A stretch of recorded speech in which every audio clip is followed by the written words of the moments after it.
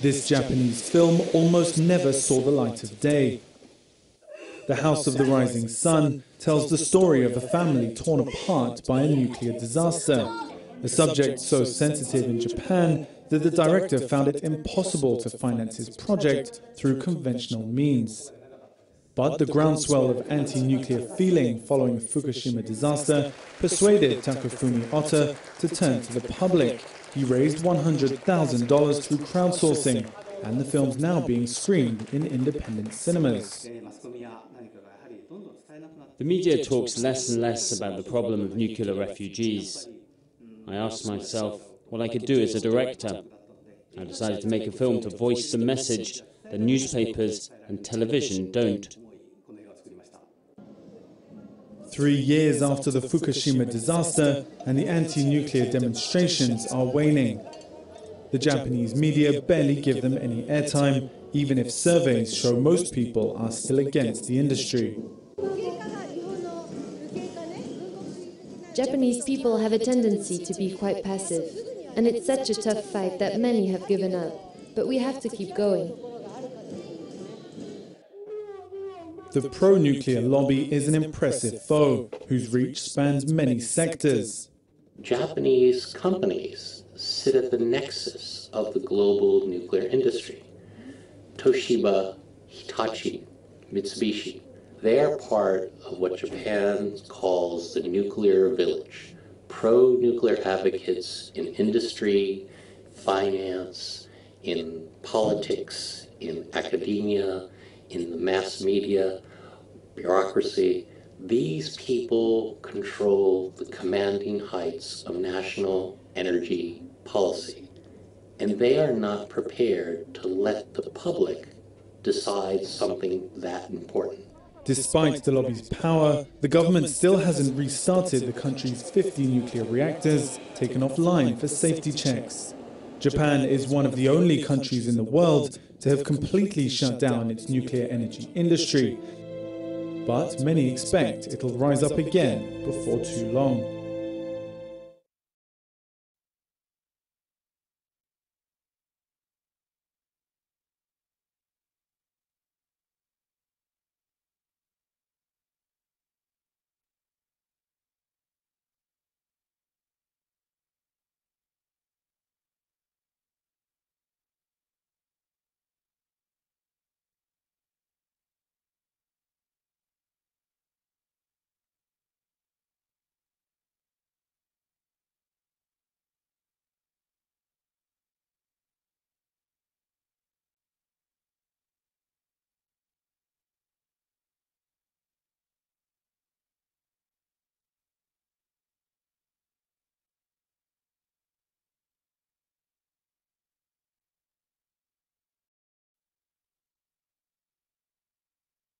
What we found was that one of the biggest cities in the disaster zone outside of Fukushima had become a hiring hub for homeless men that are being paid below minimum wage to go and work in decontamination, clean up basically nuclear waste sites in Fukushima affected by the meltdowns 3 years ago. And who's in charge? Who's hiring?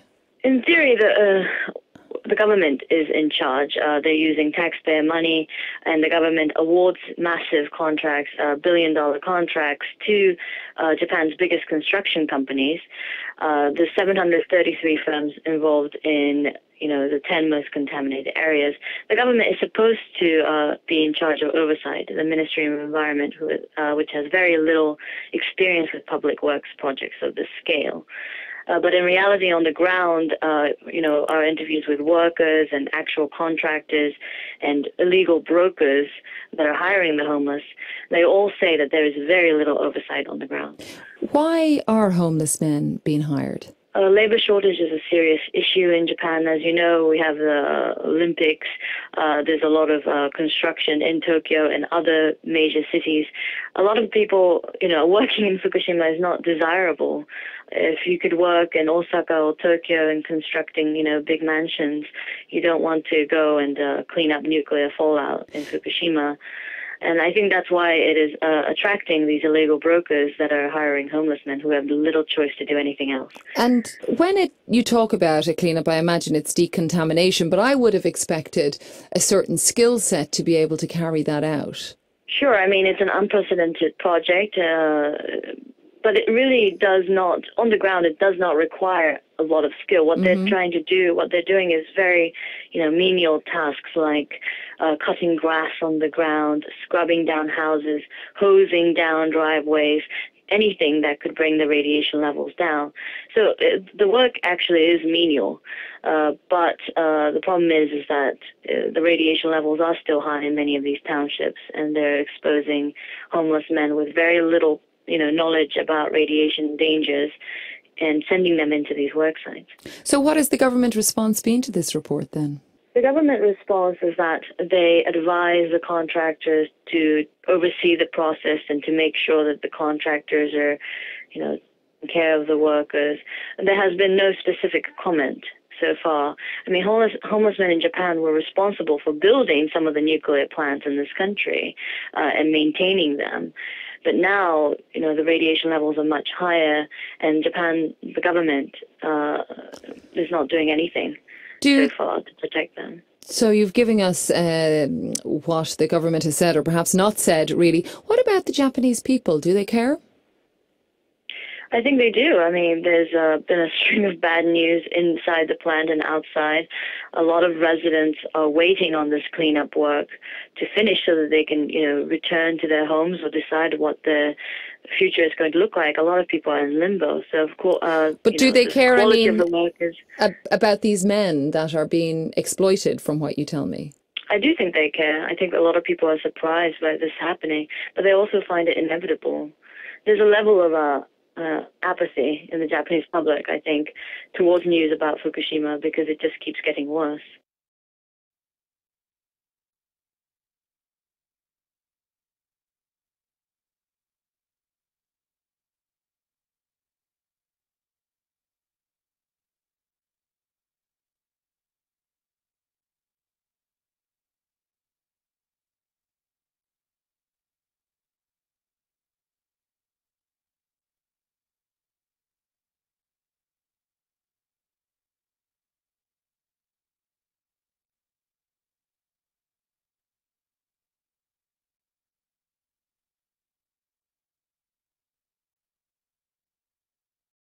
Japanese government officials say they plan to revise their policy for disposing of nuclear waste. They want to play a more active role in selecting disposal sites. The officials plan to store highly radioactive waste from nuclear plants deep underground.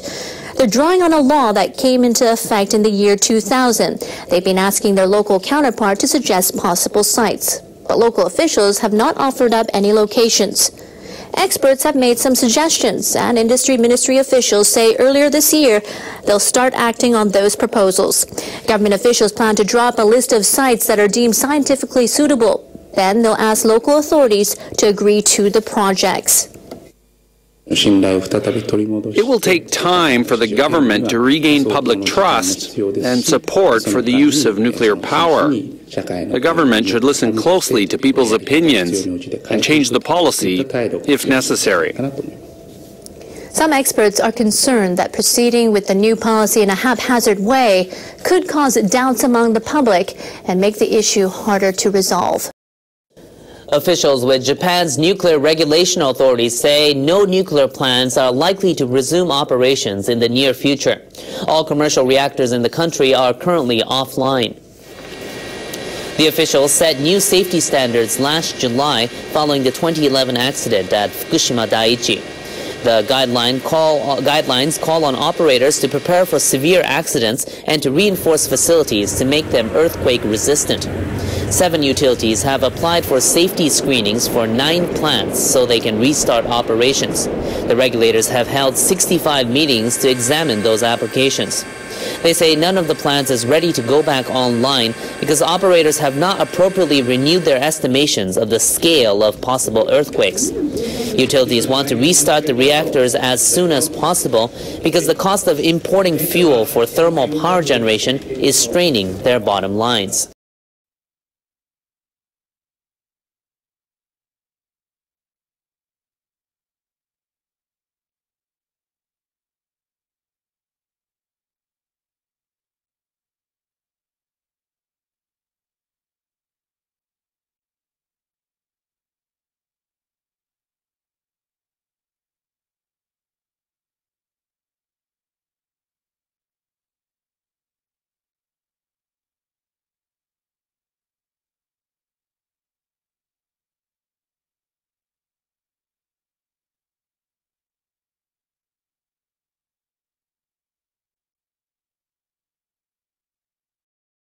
Survivors of the atomic bombing of Nagasaki and some of their neighbors have staged a sit-in.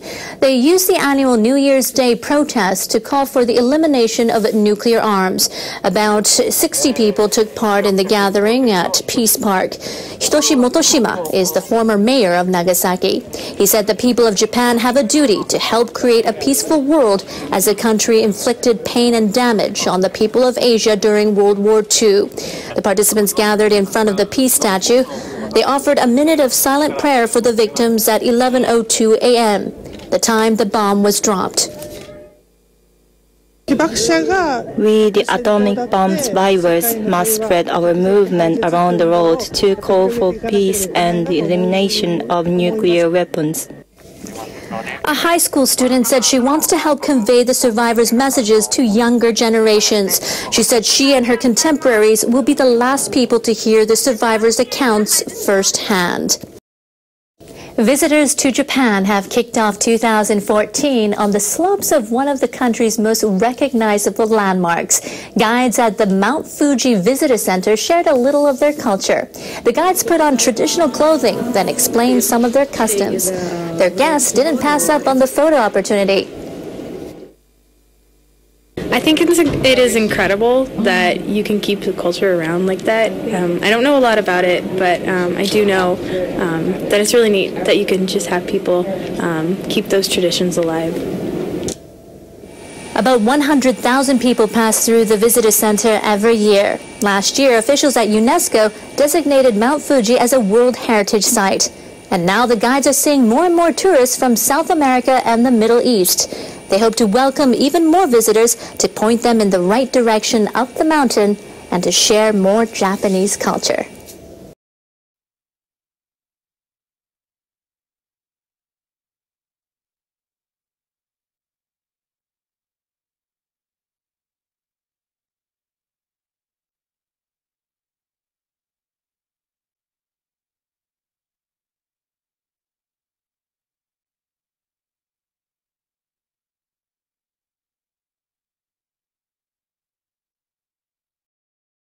Japanese shipbuilders are going the way of people who make cars and airplanes. They're making ships that are more fuel efficient. Now, the International Maritime Organization will require vessels to emit less carbon dioxide starting in 2015. The shipbuilders hope to profit from unexpected growth in demand for energy-efficient vessels. Engineers with Mitsubishi Heavy Industries have made some innovations on tankers used to transport liquefied natural gas. They fitted its 4 tanks with a cover to reduce wind resistance.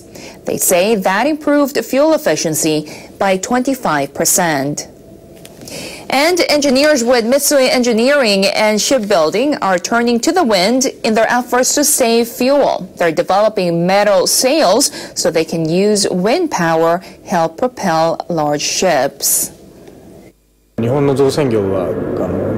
It's very important for us to survive in the global market. By making advances in technology, we're putting a lot of effort, especially into researching CO2 reductions and energy savings. The Japanese are in for some competition. South Korean shipbuilders are making similar efforts.